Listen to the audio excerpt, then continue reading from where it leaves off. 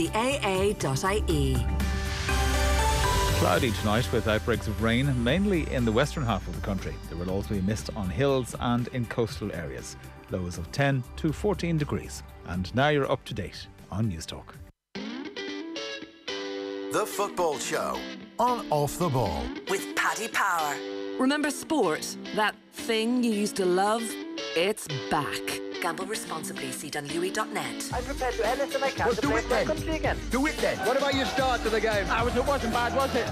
Why should an honest answer be a mistake? How can a modern day manager not have a mobile phone? Why should he? All right, it is Tuesday's football show. We'll talk to Kevin Kilbane a little bit later on in the show about the weekend's Premier League and today's games as well. In a moment, we'll be joined by Katie McCabe and Ruesha Littlejohn, two Republic of Ireland internationals. But there is football ongoing. It is injury time at the end of the first half at the Tottenham Hotspur Stadium and still scoreless between Spurs and West Ham in that London derby. Though Spurs did have the ball in the back of the net just a moment ago. Heung-min Son thought he had broken the deadlock, but VAR intervened and a matter of millimetres he was offside, so the goal was disallowed. No goals either in the early game. That was between Leicester City and Brighton. Brighton missed a penalty in the first half. Aaron Connolly, the Republic of Ireland striker, was brought down, but Neil Maupay's penalty kick was saved by Kasper Schmeichel. So no goals in either game so far. We will have more on that anon. But I'm delighted to be joined on the line by Republic of Ireland internationals Katie McCabe and Ruesha Littlejohn. How are we getting on? Hey, how are you? Very well, very well. You have teamed up with Aviva and Belong To ahead of Pride 2020, and people have been asked to shine a light from their homes this Friday to show their support for Pride 2020. The Aviva Stadium lighting up on Friday as well as Aviva team up with Belong To Youth Services in donating €50,000 to the LGBT community. Katie and Ruesha, people might remember, around this time last year revealed publicly for the first time that they were a couple, and it's brilliant to talk to you both, and we'll get on to your football careers in just a moment. Going back 12 months ago then, when you decided to come out publicly and reveal publicly as well that you were a couple, Katie, for you, how big a moment was that? Yeah, it's a great moment to be given the opportunity by Aviva to obviously use our platform in a really positive way, and was fantastic. And I think it's only helped a lot of people since a year ago, and it'll continue to help a lot more people hopefully in the future. I assume, Katie, your family and friends, this wasn't new news to them. No, they've obviously known about myself and Ruesha obviously the last few years and about myself over the last number of years again, and they've always been very supportive, but it was just the right time, I think, for us to then obviously make a statement and show people who might be struggling that it's okay to be themselves. Was it something you felt you needed to do as Ireland captain, as somebody with a bit of a public profile, that this was a story that people will be interested in, or was it just that the timing was right and that you felt that actually now was a time where publicly you wanted this to be out there? Yeah, I think I've got a responsibility not only as captain of Ireland but as a person. I'm not afraid to be who I am, and all I want to do is obviously try to help people, and obviously using the platform I have in a positive way is what's really important to me. And Ruesha, in terms of helping people, what has the reaction been like over the last year?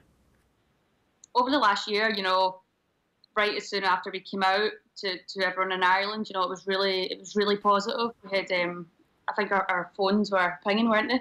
With a lot of people just getting in touch, people that we knew, family, friends, and people then just on Instagram, they were messaging us, just saying, look, well done, and people were really, really happy because, it's encouraging other people to then follow in our footsteps and start to come out. So for us, it was really positive feedback. Yeah, no, it was. Were there any fears? Are we still at a stage where you would have fears about coming out and what the reaction might be? Was that part of your mindset at all, Ruesha? I think because the two of us are so open now and we're so comfortable, we weren't really concerned about that at all. We just thought, let's go for it. Hopefully it will be positive. And fortunately enough for us, it was very positive. And there was no backlash at all. So, we're quite fortunate with that. But if there was, I think we'd just take it in our stride and we'd have to go on with it. But it's been positive. So let's hope, doing this again and this being out there again is going to help more people. I'm sure as well you've probably received any amount of correspondence over the last year, the fact that you came out quite publicly and there was so much publicity around that time, and how you've been, I'm sure, an inspiration to a lot of people. Have you found that, Katie? Have you had a lot of letters, a lot of people getting in touch with you over the last year? Yeah, absolutely. I think obviously social media is a great thing in terms of people obviously getting in contact with you, and we've both received a lot of like DMs and stuff on Instagram of people sharing their stories with us. Not just people of the younger generation, but people that are older as well. So for us, like, that was really inspiring. It showed us like what we done helped at least one person, which is what we wanted to do. And for you, Ruesha, I'm sure one of the real positives then over the past year is that sort of impact that you've had on people's lives. Yeah, definitely. I mean, it's nice. Even like the first message I probably got, I was like, God, that's really nice. And then the more you get, you're like, right, this is actually making a difference. So this is worthwhile doing.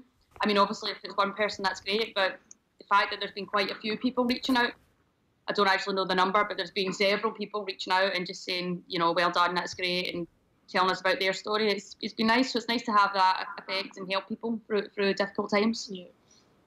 If you compare a female player coming out to a male player, and we're still waiting right now, there's no publicly gay players within the men's Premier League. Like, from the outside, women's football would look to be a very accepting community, and then you compare it to the men's game and why it hasn't happened. And on the one hand, there's probably the fear of how supporters would react, and in a very toxic environment, what sort of abuse you would receive. But the other would be that a Premier League player would come out right now, there'd be a level of expectation that they would be something of a gay rights figurehead, that they would automatically need to be an articulate spokesperson for a gay rights movement.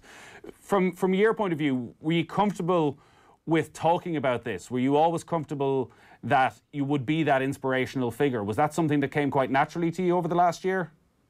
Yeah, I think so. Like, I think obviously since last year it's been terrific, but in terms of how we've dealt with it, as Ruesha said, we've just taken everything in our stride. It's nothing we've hid from all the years. We've always been really open with our friends, families, teammates, coaches. Like, it's nothing we hid from people at all. So for us, it's been quite easy. But for those people that it's not easy for, there's a lot of, like, obviously with Aviva teaming up with the Belong to Youth Services, like, that is a massive support mechanism for people that are struggling and that needs help, and maybe they can't reach out to their friends or family, but they could use those types of services.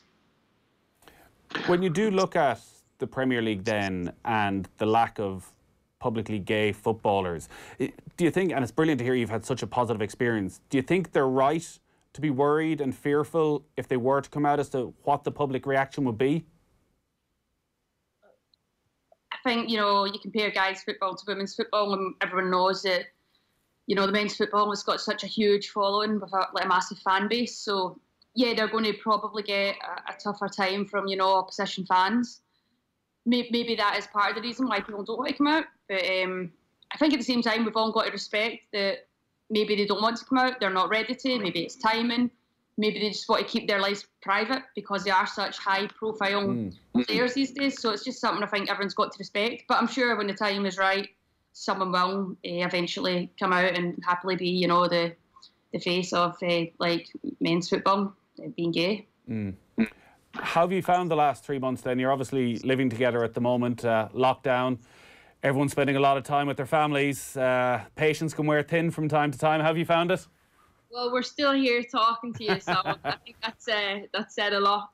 But now, on a serious note, it's been obviously really difficult for everyone. But for us, obviously, trying to maintain a good balance of training and structure in our day obviously helps a lot. And for a while, there was that unknown of our league ending, or will it go ahead, will it won't, it might not, sorry. But yeah, we've just been training and kind of keeping that competitiveness up in our sessions, and yeah, there's been a few arguments along the way, no doubt. But yeah, that's because we're both we both want to win, I guess. Yeah, talk to us about that then, and the season finishing early and not getting an opportunity to end the season, and it was so tight with a number of teams at the top of the league. Did you get a sense very early on in this, Katie, that the season wasn't going to end, that financially it wasn't really viable to continue to the end of the season? Do you know what? It was actually so up in the air. It was one of those where it was just week by week. You were just waiting to hear whether we had more news on it, and obviously the FA couldn't make any announcements or put any structure in place for the league to finish, obviously because they were waiting for the UK government to make those guidelines. So for me, I was disappointed that I couldn't finish. I would have liked to finish it out and see where us as a club, we could have finished in a possible Champions League spot as well. And there was a lot more games to go. So for me, I'm disappointed. I would have liked to finish it personally, but I think what we need to remember is obviously the health and safety of players, staff, officials, and yeah, it's obviously they've made the right call with it. How did Arsenal look after you over the few months? Well, they've been fantastic. We've gotten obviously really early on. At the start of lockdown, we've been obviously delivered weights and kits and footballs and obviously everything to help keep our training going. But the support network as well with the club has been fantastic. If you are feeling anxious, we had those kind of support networks there in place. Which is really, really helpful. But no, Arsenal are they've been fantastic over the whole course of the last few weeks. So I'm hoping now to just kind of get back into pre-season and we can kind of get back to normal. What about you, Ruesha? You're with West Ham. You're out of contract now. You're going to move on. Do you know where you're going yet? I've got a rough idea. But I can't see right now. Come on. I can leak it to the press tomorrow. Yeah, nothing's been finalised, but hopefully everything's okay, and hopefully by the end of this week things should be sorted. So right. we'll see. We'll see then. Was it a worrying time in any way then, being out of contract and finishing up at West Ham at a time when everything's in such a state of flux and nobody really knows when football might resume? I think at the start it was okay, but then the longer it was going on, you start going, right, what's going to happen here? Because obviously if there was game time, I was going, there's games here, I can get a contract here. Obviously then that wasn't going to happen, so you're going, right, what's happening next? And it's a shame because I think there's a lot of girls in similar positions, and I think some clubs will be affected by this, and financially it's going to hit some teams, so there might not be as big squads, and I know a few girls myself, and they're going, right, what's the next option here? So it's a shame how it's happened, but hopefully it's just for this year, and things will return to normal again. And have you got a sense from when you've been talking to clubs as to how much of a financial hit it's going to be, like in terms of your expectations of what a contract might look like? Is the women's game, do you feel it's going to suffer quite badly when it restarts? I think some of the, maybe not, I think your Arsenals, Man Cities, Chelsea's and the bigger teams will probably be, they'll find it easier. But I think the teams that maybe aren't as big, they will struggle a bit more. Obviously, it helps if you've got money behind you. It really does for getting players in and offering bigger contracts. I think what will obviously help going forward as well with the FA kind of backing the Women's Super League as a whole. Going forward, it's so important. I mean, women's football has made leaps and bounds in the last few years, and we want to continue that way as well. And obviously, even the Euros now getting pushed back a year. I think they really want to make sure it's the only major tournament of that summer, and really want to do it right as well. So hopefully, with the support of the FA, and we can keep going and keep striving to where we want to get to with women's football. Yeah, you really would hope that they can continue to build on that momentum that was gained from particularly England performing so well at the World Cup a couple of years ago, and the interest levels and the crowds that were starting to go to games, that the hit taken by the clubs overall doesn't impact on the women's game, and maybe what you're saying with the FA's interest that's there as well. And again, these are multi-billion pound football clubs, that they should be in a position to support a women's team. From an Arsenal point of view then, Katie, you've lost your old mate. Louise Quinn has finished up. She did all right while she was there. She's had an unbelievable few years at Arsenal. She's always given it 100% in the shirts. For me, I'm losing not just a teammate but a really good friend as well.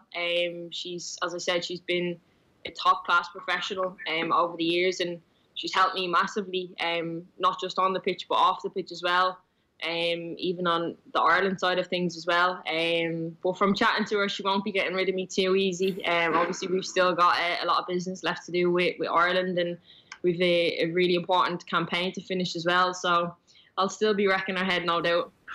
Ruesha, you're slightly the more senior of the two of you and a bit more experienced and been around football that little bit longer. In terms of how it has changed in English football, and I know you've been through quite a few clubs over the years, in terms of how it's changed over the last couple of years and that momentum we're talking about and the interest levels, what are the things that really stand out for you and how the game has progressed? I think with teams now going sort of professional, that, you know, there's a full-time environment there, and that is, you know, taking the game to like a new level. It's a lot more competitive. You know, the girls they're fitter, they're faster, they're stronger. You know, you're now working 2 times a week or maybe more in the gym, so you're building up your strength, and, you know, that's been massive, I think, for the women's game. It really has come on leaps and bounds, and I think it's still progressing. But I think that over the last seven years, that's really when it started to. You're really showing your age now. I know. I think I look well for my age while doing this lighting, but I mean, yeah, but no, it really has. It's come on a long way, and, you know, hopefully it can keep progressing. But I think, you know, even some stadiums now are starting to get bigger crowds, and that's great. You know, it's great that people are starting to, you know, really start to watching. And I think with the girls coming through, there's loads of young girls that are so interested, and they can make a career out of it now. You know, that's their job. They have the chance to make football their job, and yeah, that's great.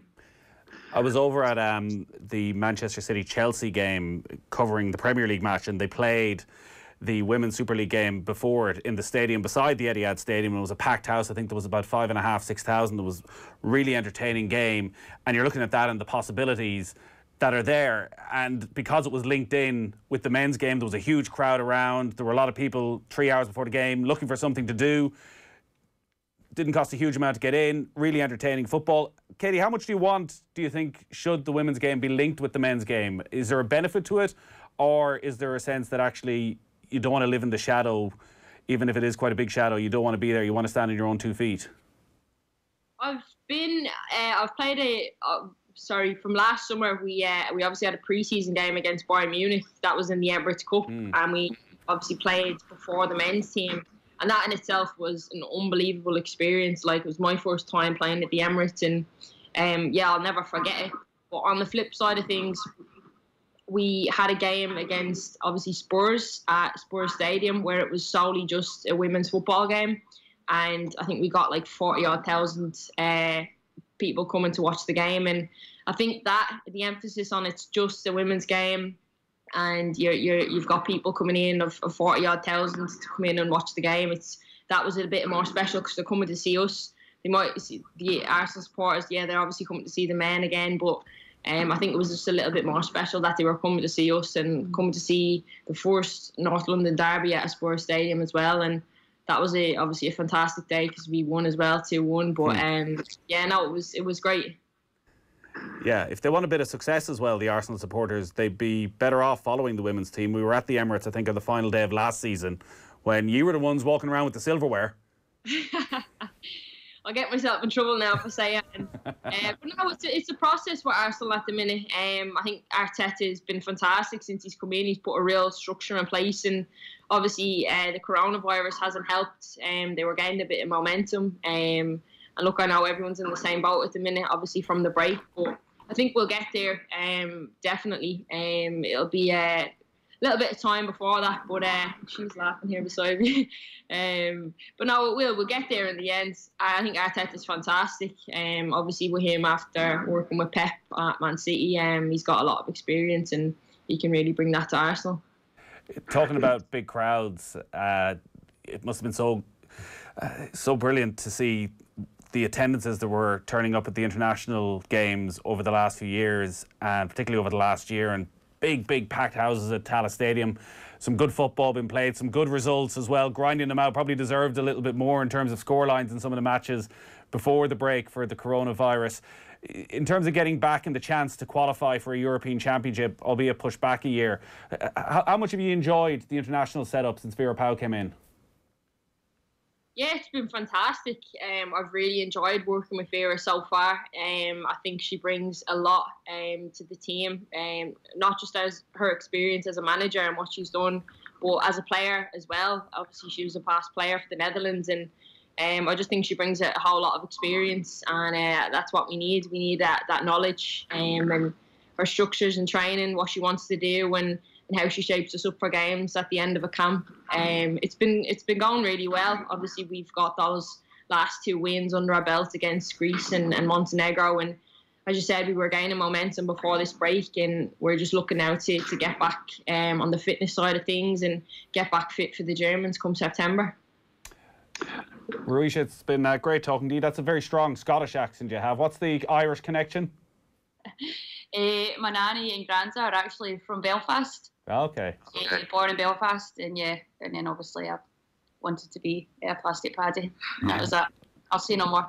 Yeah, it's working out well so far. Listen, it's been brilliant to talk to the two of you, and you're very much involved in this campaign as well that we're encouraging everybody to get behind with Aviva ahead of Pride 2020. Aviva and Belong To. The Aviva Stadium going to be lit up this Friday, and they're also donating €50,000 to the LGBT community. Katie McCabe, Ruesha Littlejohn, very best of luck for the rest of the year.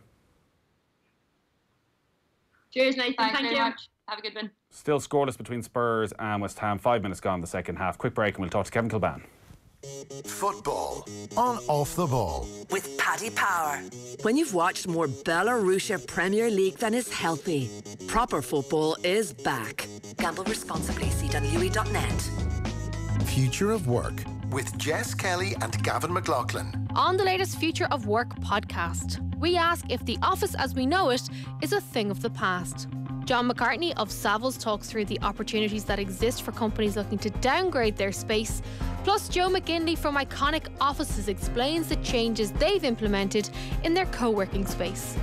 Future of Work with Jess Kelly and Gavin McLaughlin. Thanks to Vodafone Business. On News Talk. Listen and subscribe to the podcast now on the News Talk app or on newstalk.com. Have a great evening with itsforwomen.ie. Don't live your life on hold. Get a quote now at itsforwomen.ie and see why we're trusted by over 130,000 women in Ireland. Maxus Deliver 9 is the newest name in light commercial vehicles in Ireland, distributed by the Harris Group. A van that demands to be driven, the Maxus Deliver 9 range is available now. A complete new platform vehicle of eco-technology, high efficiency, low consumption and a 5-year warranty. This is the pure driving experience with no compromises. Contact your local Maxus dealer or check out saicmaxus.ie. Maxus, the pure driving experience. Picture yourself on a stunning beach in Connemara, gazing up at the 12 Bends, hiking in the national park, scenic walk and cycling the Connemara Greenway. Now imagine yourself at Ballynahinch Castle, enjoying all this and 700 acres of natural beauty. Surround yourself with space this summer at Ballynahinch Castle, reopening July 1st. Book now at ballynahinchcastle.com. Describe Maynooth University in 3 words. Skills for life. Gives you choice. Young, bold, progressive. You're in control. Feel so happy! Choose the university that puts you first. Best decision ever. Online Open Day, June 27th. Visit openday.maynoothuniversity.ie. Maynooth University, no bounds. Live football is screamed back into action on Premier Sports. Superb goal! We have an incredible 15 live Premier League games, and we are your home for Serie A and La Liga. And what a wonderful goal! Tomorrow we have 2 live Premier League games, including Manchester United versus Sheffield United and Norwich versus Everton, both kicking off at 6. Premier Sports is available exclusive to Sky Ireland via the Sports Extra pack. Visit Sky for more details. Missing this? This is the dream. Shohei on Ringload. Whether you're from Cushendall in Antrim or Mount Sion in Waterford, this is what it's all about. And get this, the all-new OTB Sports app. Off the Ball, Ireland's premier sports channel, now has a new home, featuring the biggest names in Irish and world sports. Podcasts, interviews, news, commentary, analysis, Plus, almost 20 years of sporting archives. All free and ready when you are, at home or on the go. The new OTB Sports app. Download it now from the App Store and Google Play. The first ever BMW 2 Series Grand Coupe has arrived at Frank Keane. The embodiment of a new generation of compact BMW coupes, the 2 Series Grand Coupe is available from just €270 per month. With low APRs across the 202 BMW and Mini range, embrace the road ahead with Frank Keane BMW. Visit frankkeenbmw.ie and frankkeenmini.ie to book your test drive today. Lending criteria, terms and conditions apply. Football on Off the Ball. With Paddy Power. When you've seen West Ham beat Preston in the 1963 FA Cup final for the 6th time, live football is back. Gamble responsibly. CWE.net. Brace yourself, listeners. He has emerged, bare-chested from Lake Ontario. The prodigal son has returned. Kevin Kilbane, good evening. Oh, you're such a clown, aren't you? Thank God you're wearing a t-shirt this time. Bloody hell. How are you doing? I'm all right. How are you? Jesus, I'll tell you what, you're looking well. Really? Am I? Turns out getting away from us was good for your health. Yeah, it's exactly. Staying out of the pubs. I think everyone that's been able to stay out of the pubs during the coronavirus has probably been saved a little bit as well, haven't they? How are you keeping? How's all in Canada? Everything's good. Everything's great. Thanks. Yeah, not bad at all. Just watched a few of the games here and there over the last few days, which has been great. It's been nice to watch a bit of live footy, hasn't it? So everything's great. Otherwise, though, no dramas at all. No trips home. I presume you didn't expect to be over there for 5 months straight. No, I didn't. I was coming over for a week or two initially, and then I had to get back to sort loads out, but I've not been able to get back. So that's been the big problem, hasn't it? So here we are, still here. Where's Maguire? Where's the dog? He's still over in London, actually. Still down in London. So I've had to. Yeah, he's been babysitting, or he's been babysitted down there. So that's been anyway. That's another issue. That's for another day. Right. Let's talk football. You've been watching some football. You're being missed on the various different media outlets that you would generally work for. So this is, for once, an actual exclusive, getting your thoughts.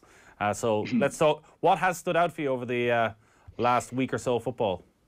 I mean, I've enjoyed watching Man City. It's easy to say with the goals that they scored, but I think they seem to me like they're playing at a different tempo than most of the other teams that I've played against, which is, it's fair enough when you watch City anyway. A lot of the other games that I've watched, I think they have been fairly slow to start with. They're not usual Premier League games when you watch the first 20 minutes. And that has to be down to the lack of atmosphere that's at the game, and that maybe that little bit of an intense feeling that comes around with the supporters that's at the match. And yeah, I've enjoyed it. I've enjoyed watching the live games again, but I just think that a lot of the games have been lacking that real ferociousness that maybe getting to this stage of the season you normally get in one or two of those matches, particularly at the bottom of the league as well. So it's wide open at the bottom, as we well know, and West Ham are putting up a decent fight there to Tottenham as it looks right now as well. So I think it's just been difficult to gauge because of the lack of crowd, and I think it was always going to be that way when you look at it. Yeah, both today's games have really lacked that ferociousness. It's still scoreless between Spurs and West Ham. 56 minutes gone, finished scoreless as well between Leicester and Brighton. Kenny Cunningham was on at the weekend, and he didn't think that the lack of a crowd would or really should make much of a difference, that players are professional, that whether it's a training ground, that you have a level of focus and professionalism that you bring into every match, and that essentially you block out the crowd. Would you have a different view on the importance of crowds at matches? I'd have a different view of that, totally. I don't think there's any coincidence why Newcastle scored 3 goals against Sheffield United last time out, because you've been up to St James's Park enough times. 15, 20 minutes into a game, if Newcastle haven't scored, there is a little bit of a negative feeling that starts to set in around the ground. The players start to feel edgy. It shouldn't be the case, but it certainly is the case. And I think Newcastle were able to express themselves a little bit more. They played with a little bit more freedom. And there's no coincidence why Newcastle scored 3 in that game. I mean, you'll need to look at Sunderland and look where Sunderland have gone to. I'm judging it from a team that I've played at. The one thing that we always said when I played against Sunderland was, look, get through 15 minutes of the game, the crowd will get on the players' backs and they will seriously struggle. But Sunderland, they had a year without winning a game at home. If Sunderland were in this position now, when they went through that bad run, they simply wouldn't have gone a year without winning a game at home. I can guarantee that, because if I'm looking at those two clubs from the northeast of England, Sunderland and Newcastle, and if things aren't going right early for those two teams, the crowd do get on the back, and the crowd have that negative feeling. And a lot of the players that have played for those clubs as well have constantly said, even when I've been speaking to them over the years, look, the crowd here, they're tough on us if things aren't going right. So I think it certainly helps teams like Newcastle. And as I said, it's no coincidence that they scored the 3 goals. You might have thought it might help a team like Arsenal as well at home, considering the way that their crowd has got on their backs very early in games. Yeah. They've lost their 2 matches. Both of them were, well, away from home. And the game against Brighton, the manner of the defeat, the clash at the end of the game where Guendouzi grabs Mopé, somehow Guendouzi doesn't end up with a suspension. But the comments from both where Mopé feels that he has the right to criticise the Arsenal players and question their mentality and say that they need to be a little bit more humble. And then what we hear afterwards, that Guendouzi was basically mouthing for the entire match, slagging them off about how much they earned, and basically mentioning what Mesut Ozil earned and how he earns more in a week than they'll earn in the year and will ever earn throughout their careers. And this sort of really unsavoury nonsense from a young player in a very underachieving and unsuccessful team. Are we overreacting? Is that sort of chit-chat during a game, that sort of sledging, is that par for the course, and just when it goes horribly wrong like it did, it becomes a big issue? Or is actually that something you'd look at and go, that's a bit off? Well, that's Arsenal. That's what the players have been like for over 10 years, 10 or 15 years now. And it's no coincidence that Arsenal have lacked the success or had little success during the last 10 or 15 years. I know they've won FA Cups, but realistically, they've been nowhere near it many times in the Premier League. And a lot of the players, I feel, have lacked discipline over the years. I honestly feel that, yes, you look at the professionalism on the pitch when maybe things aren't going right and they maybe concede 2 or 3 goals in a game, they let a game slip away from them. But that type of thing is part of the course with Arsenal. I didn't necessarily see it from any of the other top sides. Sledging, of course, that happens constantly. You'll get various mouthpieces on a football pitch, and I've played against many of those over the years, and you just take it. You take it like with a pinch of salt. But Arsenal, for some reason, I don't know what it was. I personally think something went wrong 10 or 15 years ago when they went through this lean spell. Something went wrong because they lost that real leadership that they had when Wenger took over during the 90s. Adam, Bold, Keown, whoever, Dixon. I think that passed on to the next generation of Vieira and Perez and all these sort of players that went through that Arsenal dressing room to the stage that they're at now, where something went seriously wrong, that the discipline wasn't there from within that dressing room. That in turn has filtered over to the pitch now as well. And as I said, it's no coincidence that the Guendouzi and what have you, whatever he was saying to the Brighton players have just got a laugh in the faces. They ended up winning the game, and I'm sure that would have been the case. There'd have been plenty of banter and sledging going down the tunnel after the game. But, what a lot of these players, what would you do if you were playing street football? You get a slap. They're protected by the game itself in many respects. And I think what Brighton did was perfect for them. Beat them, get them put aside. And Mikel Arteta's got a bigger job, I feel, there at that club than many thought. Yes, they had a turnaround, which naturally happens anyway, because Arteta's gone in with a different sort of mindset and he started to get results initially. But we've seen this with Arsenal so often. That happened under Unai Emery after Wenger left. They got results and then it went back to same old Arsenal. There's got to be a massive change within that club. And I think Arteta knows that. There's got to be a massive change of the club's mentality within that dressing room to get the results right on the pitch, because it hasn't been working. And I honestly feel it's the serious lack of discipline that's gone right through that club from that dressing room, Yeah, it'll be fascinating to hear what Mikel Arteta has to say about it and what action, if any, he takes against Guendouzi, because there's just a complete and utter lack of class from those sort of comments, particularly from a club. And I know it's interesting you say the last 10, 15 years, because for so long, Arsenal were seen as such a classy club that did things the right way on and off the pitch. Can you put your finger on what the turning point was? And was it something when you were playing that you would have noticed a change in the players' attitudes from that hugely successful era into the Arsenal era that has gone on now at this stage for a decade and a half that have had little or no success? Yeah, I mean, when I stepped into the Premier League, it was late 90s, early 2000s when I was playing against those seriously great Arsenal sides. So I was fortunate enough to play against some of those players that I spoke about earlier on, and Adams, and well, I mean, we actually had Steve Bold at Sunderland with us for a while. But the back end of those players, Dixon was a player. He was a brilliant footballer to top. You know, he kicked the shite out of you, but also he had a bit of class about him as well. And I think that's what they had. And I think it was discipline. I think it was set from the hierarchy within that dressing room. And anybody knew that walked in. I remember listening to Lee Dixon. He was on quite recently on the show, wasn't he, talking about this, that whenever anyone walked into a dressing room, you were actually disciplined by the players that were in that dressing room, and then everything else seemed to take place. There was no pressure on Wenger to discipline that dressing room. Wenger, from what you hear about Arsene Wenger's mentality, has always been just let the team go out and play, just let them go and express themselves. And maybe after that core of player left that dressing room, that weren't able to maybe bring that sort of discipline over to the rest of that group of players and new players that were coming in. Maybe it was then. I'd say maybe mid-2000s. I mean, and I suppose it's easy to say when they've had that lack of success, but the mentality has certainly switched after they had that great season where they went unbeaten. It's no coincidence to me with the calibre of player and calibre of man, I think, that they had within that dressing room, that they've gone the way that they've gone. Fabregas was the one, I think you've spoken about this before, who was probably a little bit too mouthy. Was it giving him too much power, too much of a leadership role at a young age that caused a lot of the problems? Yeah, maybe. I mean, do you know what? If you're winning trophies, it doesn't matter, does it? That's the thing. But Arsenal haven't been winning trophies. And as I said before, I don't think it's any coincidence that Arsenal haven't been winning the trophies with that lack of, and I'd say leadership. You can be a mouth box. As I said, if Fabregas is going to come up to me in the street and give me some of the mouth that he would have given me or others on a football pitch, what would he do? He'd get a slap and he'd be put in his box straight away. But he's protected, so he knows he's protected. So he feels as though he has a right to go around shouting his mouth off any which way he wants. So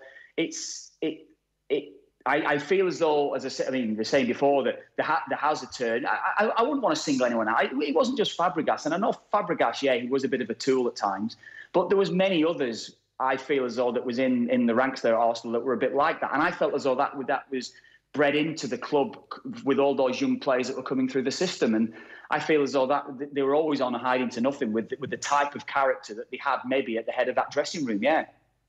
And was it always about money? Was that what they always felt they had over you, that they were at a big club, so therefore they knew they were on a higher salary? I've heard others. You know what, Nathan? I've heard people that that were on comparable salaries to you with that sort of mouthing off over the years. It's not necessarily that. No, I have to say maybe I didn't necessarily hear that sort of carry on from Fabregas. I don't think I did. Not that I can remember anyway. It was just more the lack of respect that you had for a fellow professional. Like, as I was saying before, I would have mouthed off maybe at times on a football pitch at certain players. Someone's give you a dig, you try to get them back.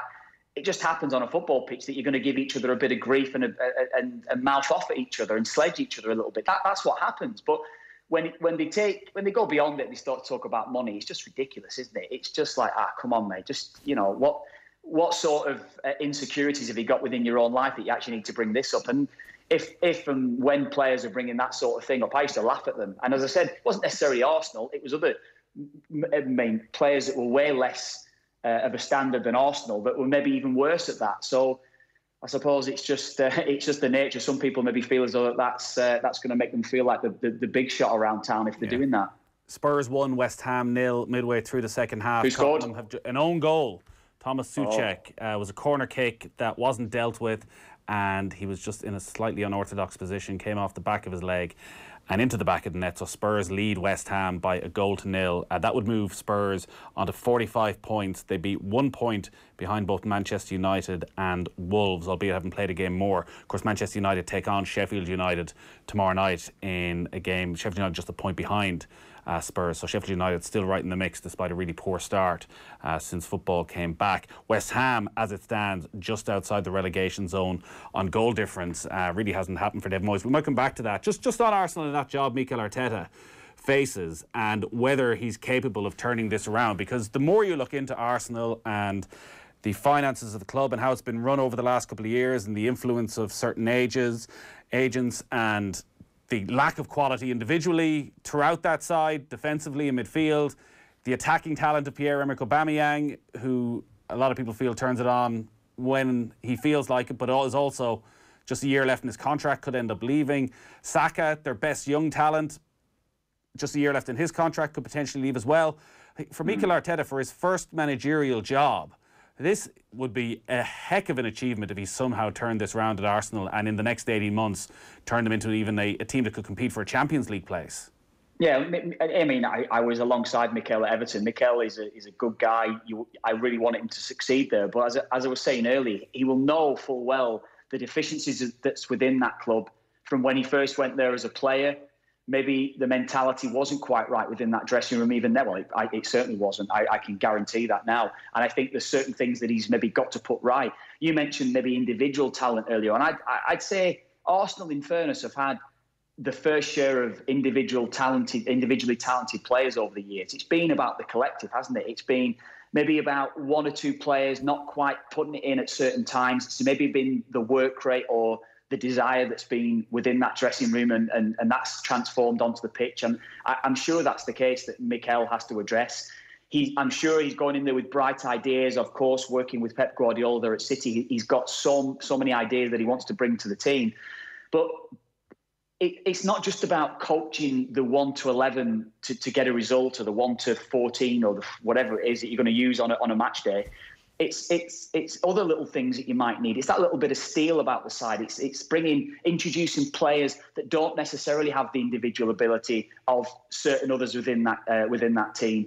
And that individual might need to bring that steel and that character and that leadership. That's something that Mikel Arteta, I'm convinced, will know of. And the rebuilding job will have to take a lot longer than many thought after getting, 6 or 7 decent results that Mikel Arteta got when he first took over. It's about getting results over a long period, and that's what Mikel has to do. And I'm sure he'll be given that time. It's his first job, of course. He's going to have to fail somewhere within the first couple of years at the club. But hopefully, if he can get through the first 18 months, 2 years, which is difficult in itself, if he can get through that spell, I'm sure that he can start to then rebuild. But it's going to take a long time. It really is. It's going to take a long time for Arsenal to get back anywhere near the level that they were 20 years ago. And expectations are high for Arteta because he spent the last couple of years sitting beside Pep Guardiola, yeah, exactly. And the hope that something drips down there. From your memories of him, was he someone who you would look at and always knew he'd become a manager? Was he someone who had quite deep thoughts about how the game should be played? I don't know what. I think that's such a hard thing to assess, really, Nathan. When you see so many players over the years, there's certain amounts of luck as well. I feel along the way, certain results when a coach takes over that might go the way. He was a terrific footballer, terrific player, brilliant player, in fact. So to work with him and see his technical ability, that was something. But he was a deep thinker, yeah. He wasn't necessarily like a lot of the Egypts that we probably had within that Everton dressing room, I'd feel, yeah. So, and he did bring maybe a certain amount of professionalism, I would feel, as well, within that dressing room at Everton. So I certainly think that he maybe had the mentality, a coach's mentality even then. Even though he was a lot younger than me, he was maybe a player that was always going to go on and try and progress in the coaching ranks after he finished. Maybe it's only now when you maybe look back and you think that. I didn't necessarily think that at the time, but looking back, absolutely he had a different mentality or a slightly different mentality to one or two others that was in that dressing room at Everton, yeah. David Moyes obviously was such a crucial part of your success at Everton. You look at what's happening at West Ham at the moment, and there is no love for him at all among the West Ham supporters. Just outside the relegation zone, goal difference. He looks a little bit short in ideas. Does he look like a manager who's lost a bit of confidence in his own abilities? I think there's so much of a negative feeling around him now, and I think it's hard to maintain your confidence. Certainly with what happened at United, what happened when he went over to Spain, what happened at Sunderland. I think I know him. I've known him since I was 15, 16, so I know exactly what he's like. He is a strong-willed man. He has got the character that I do feel can get through it. But when a negative feeling sets in around a coach, it's so hard for a manager to get through it and start to look beyond that, maybe that next game. And most managers and coaches do that. They try to look beyond 3 and 4 games to try and see what's coming around the corner. But it's so hard to do that. And I think that feeling that's set in around him now, it's going to be difficult for him to overcome that. I feel as though that he should have got the job at West Ham the first time in keeping them up in the short time that he had the last time. He should have got the job then.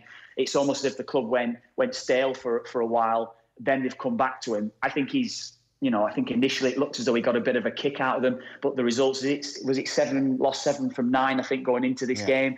And that negative feeling, it's not going to get better. Certainly it's not going to get better when you've got a derby against Spurs and you're not getting the result, of course.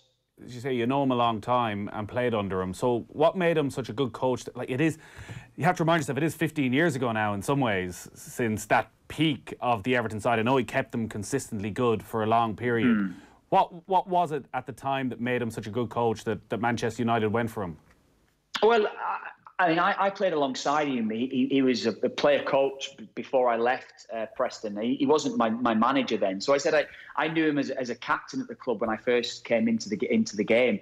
And as a captain, he was brilliant. He was brilliant for me personally. He maybe taught me maybe how to conduct myself a little bit away from the pitch, how to maybe look at yourself to get yourself prepared for each and every single training session that you're involved in. And that's maybe what I took from him from such a young age. When he obviously then signed me at Everton, I did see a different side of him. Of course I saw a different side of him because he wasn't the number 2, he wasn't the player coach, he wasn't the captain and the leader within that dressing room.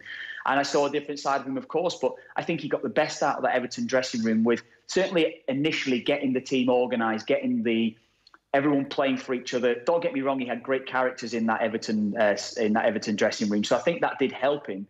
But I think overall, he started then to introduce 1 or 2 other players. I mentioned Arteta. He had Gravesen when he first took over. And he started to introduce then Stephen Pienaar. He got Leighton Baines in there, Julian Lescott, Phil Jagielka, who went on to have great careers there at Everton.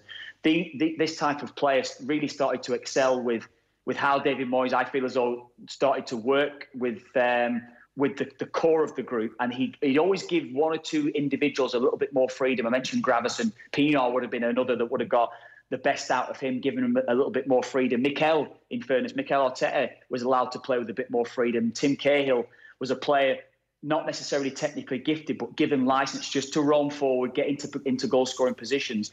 And I feel as though he had that way about him of maybe getting the core of the team, 7 or 8 of the core of the team right, and giving a little bit more freedom to 1 or 2 others that were allowed then to be a little bit less rigid within that team structure. And I think that's how we got results over the years. Yeah, it's a right struggle for him now till the end of the season. West Ham still losing to Spurs by 1-0, 15 minutes left. Kev, we got to leave it there. Where are you going to celebrate Liverpool's title win? Got a big party planned? They've not won it yet, Nathan, have they? Well, give it time, Kev. They're 20 points clear, so yeah. I'd say it's nailed on. Even you realise that. I've met a lot of Liverpool fans, as I said, over the last couple of years. So yeah, we'll see. We'll see what happens. Anyway, we'll see, Nathan. I'm sure you'll be happy anyway. I'm sure you'll be happy when they win it. Football's always the winner for me, Kev. You know that. I know that. I know that, yeah. Well, you mind yourself. We might get you back for an Allianz League game, I don't know, October sometime with a bit of luck. Yeah, we'll see. We'll see, eh? Good. All right. Mind yourself. Good stuff. Take it easy. All the best, lad. Football on Off the Ball with Paddy Power. It's not quite a TikTok lip sync of Donald Trump, but it's a close second. Gamble responsibly. CWE.net. Whether you're looking forward to visiting family and friends or driving just for the joy of getting behind the wheel again, you'll find Peugeot as the perfect SUV for making those memorable journeys all the sweeter. The new Peugeot 2008 compact SUV, the full-size 3008 and the 5008 with 7 seats as standard, and all with our unique iCockpit interior. Take a test drive at your nearest dealer or visit Peugeot.ie. Peugeot, unboring the future. We're living in Nace. And we're going to drop into downward facing dog. Yeah, I have. Hang on. I have 3 kids and sorry now, I'm just a little bit upside down here. Want to talk life insurance while doing yoga in your living room? Now you can. Chat from home, by video or phone with your financial broker or advisor about protecting your family with Irish Life. Get peace of mind knowing they're protected and really strengthen your core at the same time. We know Irish Life. We are Irish Life. Irish Life Assurance plc is regulated by the Central Bank of Ireland. The The wait is finally over and sport is back on Now TV. It's lights out and away we go! Where you can watch Sky Sports, Premier Sports and BT Sport together and all without a contract. What a fantastic part. So whether there's a day, week or whole month of action you just can't miss, you can now stream the lot. Oh, it's a fabulous goal! This is your sport on your terms. Search Now TV Sports to find out more. 18 plus, content streamed via internet. Full terms apply. Make Lyrath Estate part of your